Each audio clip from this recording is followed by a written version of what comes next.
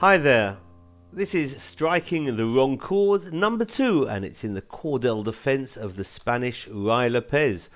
White opens e4, e5, knight f3, knight c6, bishop b5, the Spanish and the Cordel defense characterized by bishop to c5. c3 aims to strike at the center, but the Cordel Gambit gives up a pawn with f5, very aggressive. White can play d4 or bishop takes c6.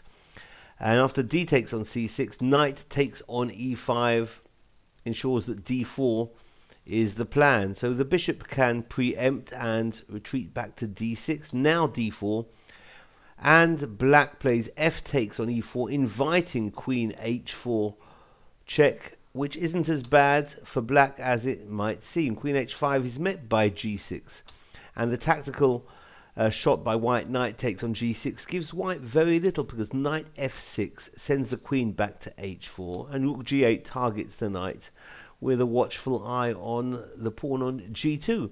So the knight jumps to e5, and rook takes on g2 is satisfactory for black, as is bishop takes on e5, because after d takes on e5, even though the knight is hanging, black can ignore that, play queen d3, the threat being bishop g4 with a mate on e2. And we arrived at this position in the previous, the first Striking the Wrong Chord in the Cordel, where white plays queen takes on f6 and ends off losing. I mentioned that c4 is an interesting try by white to vacate the c3 square for the knight to keep an eye on e2.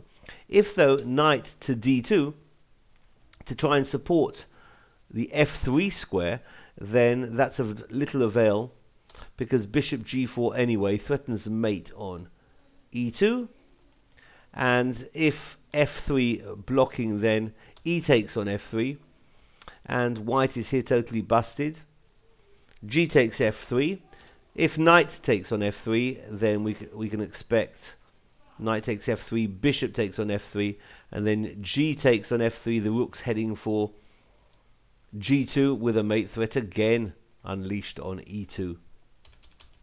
So if g takes on f3 instead, then the queen can make use of the e3 square, which has been blocked, the defense of which has been blocked by the knight on d2. So queen e3, check, sends the king to d1, and now bishop takes f3, because after knight takes on f3, queen takes on f3, the rook is going to be heading for g2 with a mate, and if the king goes to c2, the rook is heading for g2 anyway, and that's going to be a mating attack for black.